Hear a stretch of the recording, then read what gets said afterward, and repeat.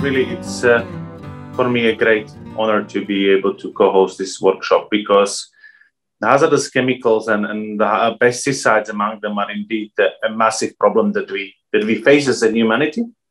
And you know, going all the way back, if you look at the OSPAR Convention, more than 20 years ago, 25 years ago, committed to end releases of hazardous chemicals into environment, and yet we still have a massive problem.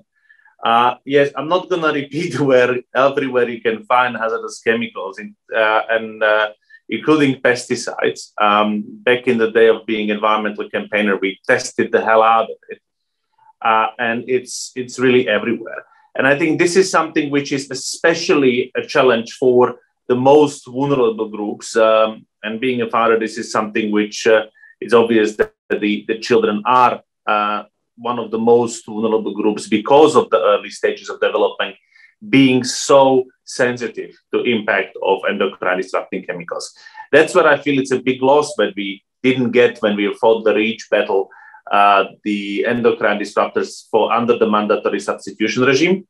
So that's something which I hope that we will be able to look at. But also, it's sad to see how much we have omitted not us, actually the member states, omitted the proper implementation of the Sustainable Use Directive. And when we're talking about the playgrounds today, I think the Article 12 is something which, if you read it, it says, you know, there needs to be restrictions or bans on use of pesticides in and around playgrounds and other sensitive areas.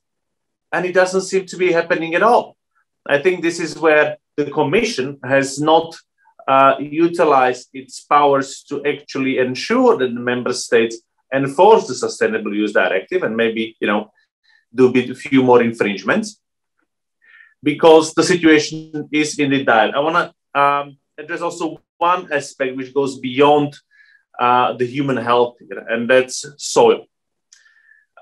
Soil is not just a bunch of minerals, but actually it's really foundation of life in a way, because it's a unique ecosystem that's being heavily impacted by hazardous chemicals and pesticides above all. And I think this is where we need to look at on providing a harmonized legal framework for soils in the European Union to also ensure the protection of health at the end of the day, including children's health.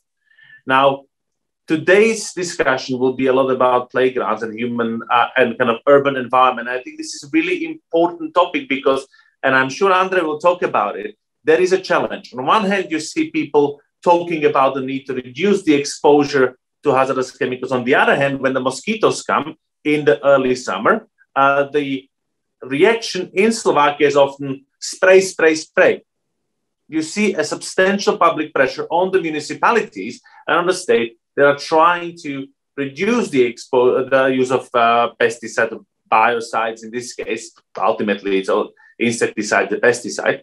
And kind of the lack of support from the side of the state, in my view, in ensuring that we actually use integrated pest management.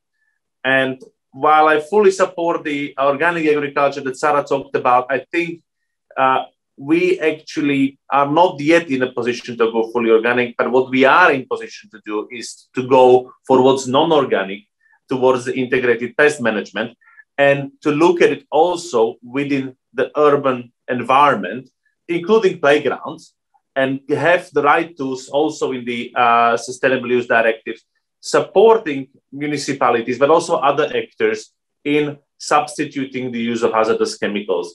Because it's not only important to say no or ban, but it's also important to help and create the space for innovation and actually even allow alternatives on the market. I think this is a massive, massive problem.